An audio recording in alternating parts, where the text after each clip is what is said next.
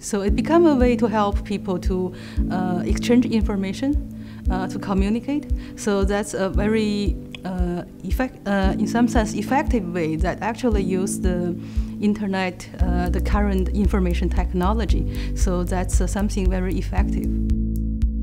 It actually became a way that people announce their result, can make their results available to their peers, to their colleagues immediately.